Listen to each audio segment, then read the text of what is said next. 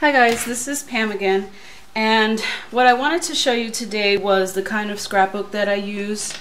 Like I said in my previous video, I have a huge project that I'm doing. I have 20 years worth of photos to scrapbook, and my objective is to get as many pages in a book as I can and as many pictures done as I can. So I need a book that is going to fit a lot of stuff, not those little ones where you can put maybe 10 sheets, and yeah, that doesn't work for me. I don't want a shelf full of like 60 books. So I went out and found this 12 by 12 3-ring binder.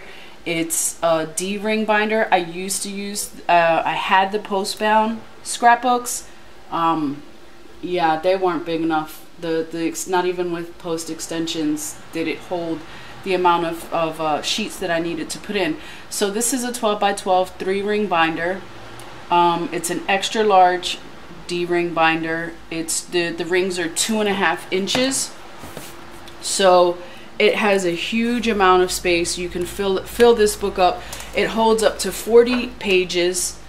You don't have to fill it up that much. You can, you know, use less pages, but it's great when, especially if you're a big time embellisher, and it holds, you know, it allows the bulkiness. So so this is what I use. It's by a company called Pioneer. I purchased this one at Joann's. They're $19.99 at Joann's. If you use the 40 or 50% off coupon, you can get it for, you know, 10 or 11 bucks. You can also get it at joanns.com, but you're going to have to pay shipping and handling, so it comes out to more than 20 bucks. And then of course there's the Pioneer website. They also have a huge assortment of scrapbooking stuff. You can check them out anyway, even if, you know, you're not looking for books. They have a whole bunch of other stuff. So the company is called Pioneer.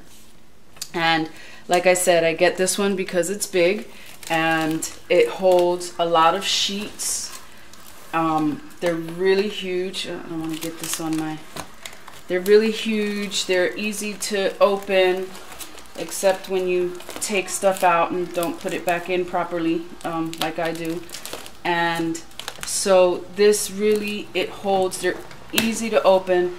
They're huge, so they hold a lot of photos, which is really my objective, to get a lot of photos and a lot of sheets into these books. So this book is done.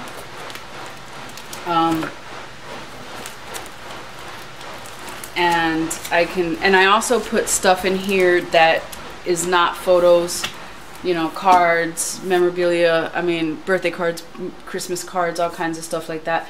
So here I am, and my objective is to get her done. So this is the book that I use. It really helps to hold a lot of stuff. And I do use a lot of embellishments, bulky embellishments, and it's so big that it really holds a lot of stuff. And yeah, so Pioneer, check them out if you want to put a lot of pages into one single book. Okay, my next video will be Scrapbooking Made Simple, how to make scrapbook layouts and really fast. I'm sorry, I have my washer going at the same time. How to make fast scrapbooks in under 30 minutes and still have them look pretty. So I will see you next time. Bye guys.